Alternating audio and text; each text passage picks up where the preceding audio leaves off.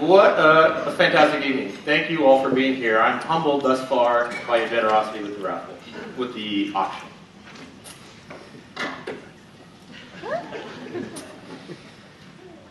Asking me to speak in public is like watching a dog walk on its hind legs.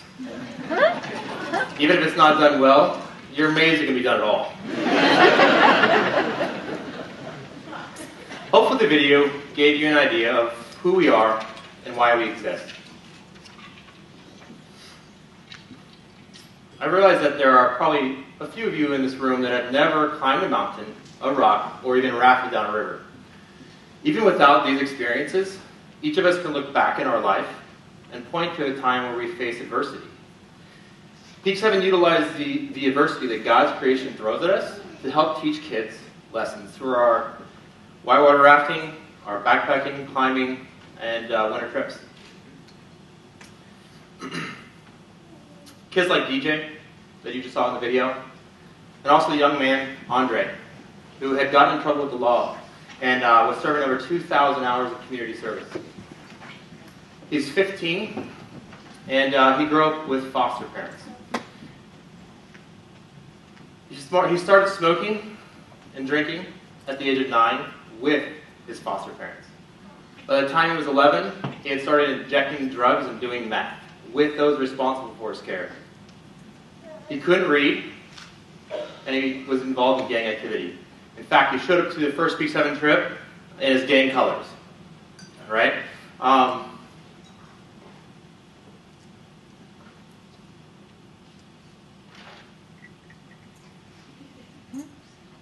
The week before he came on his first Peak 7 trip with us, he had been in a detention center on the west side in Seattle, and his mom and sister had gone over to visit him.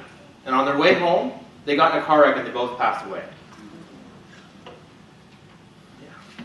Imagine the guilt he was dealing with when he showed up for our trip. You know, thinking things like, man, if only I hadn't been imprisoned, my mom and sister might still be alive. In that same week, his brother was stabbed to death by a cousin in a gang-related murder.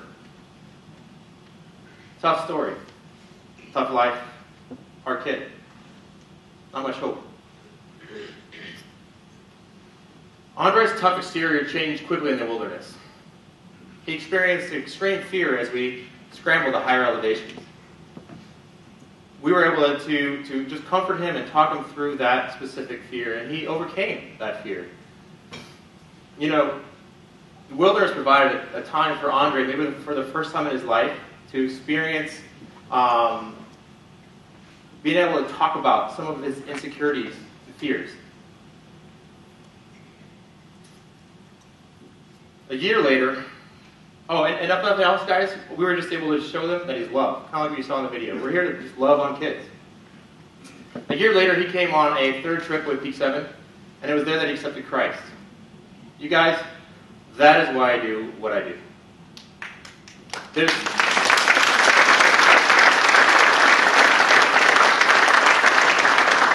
too much hurt in this world for us not to act. Stories like Andre's hopefully give you an idea of why Peak 7 exists. To tell you why I started Peak 7, well, I'll have to take you back to my childhood, because so much of who you become and what you believe is shaped by your growing up years. I am the proverbial middle child in a family of 5 sons. I was diagnosed at an early age with ADD, which, coupled with my speech impediment and hearing problems, made for a nice cocktail of awkwardness. As you can imagine, I struggled in school, all the way through high school. But I had a strong family and a unique childhood. My parents were medical missionaries, so I spent most of my younger years overseas. For 6 years, we lived in Ecuador, in the Amazon rainforest. We could see active volcanoes of the Andes Mountains from our house. And then for 2 years, we lived in Kenya. Our backyard literally was a great rift valley. My brothers and I used to shoo baboons out of our garden. Not shoot, shoo baboons out of our garden. And chase zebra in the valley below. I guess that's where you could say I got my love for adventure and traveling. When I was 13, I climbed to the top of the 17,000-foot peak of Mount Kenya. Just like the kids we take out, the lessons I learned and what I experienced climbing that mountain will stay with me for the rest of my life.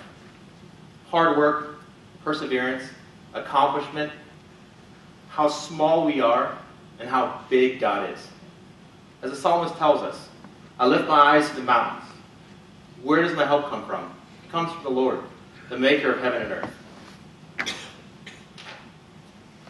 But by the time I was 15, we had moved back to the United States and settled down near Charleston, South Carolina.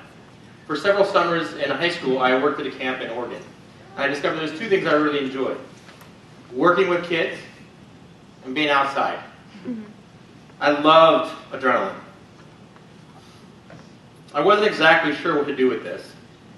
But I ran into a beautiful young lady there, and Lauren, who shared my enthusiasm for youth and outdoor adventure. After we graduated, I took her to an exotic, tropical paradise and proposed to her. She said yes. That summer we got married and moved here to Spokane. That was 2004. I spent a lot of time kayaking on the Spokane River. And I would see groups of young kids on the shoreline, drinking, breaking bottles. I'd even find needles in the water.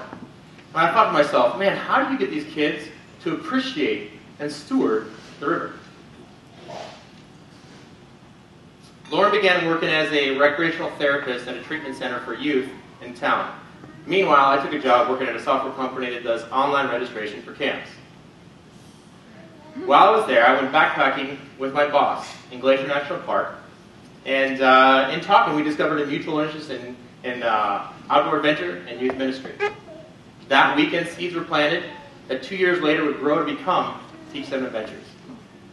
You guys, I had no idea how fast Peak 7 would grow from an idea to having offices in 3 different locations in 2 states. You know, we've already given you some numbers, but to give you a kind of a picture, in 2006 we served 137 youth. In comparison, this last year we served just over 3,000. Yeah. Yeah, the only way. I love talking. The only way that kind of growth is possible is through God's provision and generosity of our supporters, like you. Peak 7 exists to provide hope for a generation of kids, often referred to as a hopeless generation. I don't think that they're hopeless guys. They just haven't been shown where there is hope. Often, due to circumstances outside of these kids' control, they're stuck in a downward spiral of fractured family relationships, drug and alcohol abuse, failure in school, and trouble with the law. Unless something changes in these kids' lives, they're headed for joblessness, poverty, even prison.